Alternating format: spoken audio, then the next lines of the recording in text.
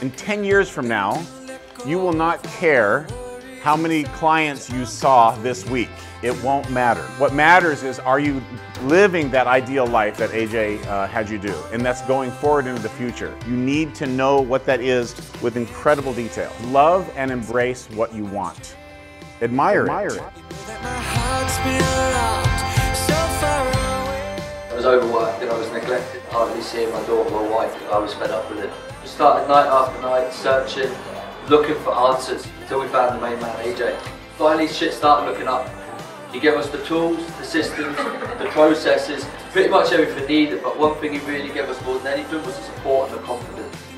This is how I was when I didn't care about myself. I didn't care who I was, what I was. And if I didn't meet AJ that day, he changed my world. He changed my entire life.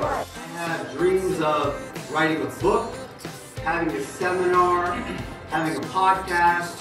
She was like, do it, go for it, do it, go for it. Four words that changed my life, and they were, don't think, just do.